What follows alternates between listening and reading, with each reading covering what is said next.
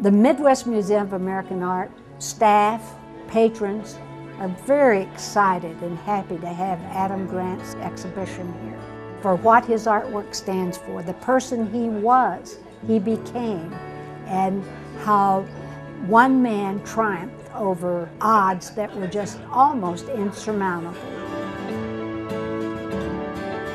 The Adam Grant exhibit is an exhibition studying the human form, and I saw his work about 10 years ago and was very impressed with how he handled the figure and his painterly style.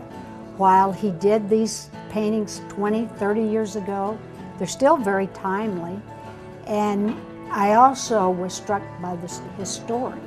This is the 20th anniversary of his death, and it's also the 70th anniversary of his being interred at Auschwitz.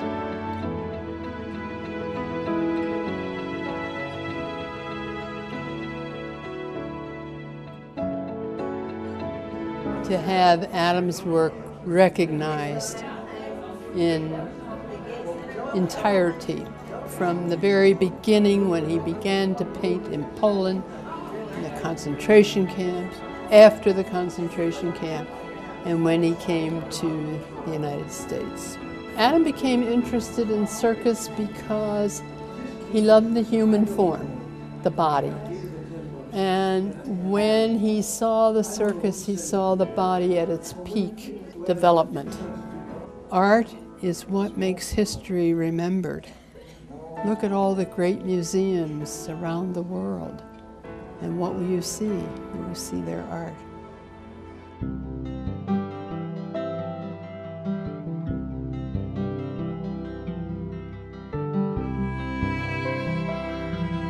Peggy Grant, his wife, is a good artist in her own right.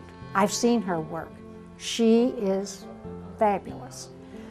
But she has subjugated herself to seeing that Adam Grant's work is brought to the forefront. Of the 49 works in the show, that the Pale Horse resonates what he went through with the Holocaust, because you see the gauntness of the horse, you see the bombed out buildings, you see a piece of driftwood that could be a skull. The whole painting is very symbolic, and it touches my heart very deeply. We're very happy to have this exhibition at the Midwest Museum of American Art. We're getting ready this month to celebrate our 33rd anniversary, May the 4th. And we feel that we have so much to offer the surrounding area, northern Indiana and southern Michigan.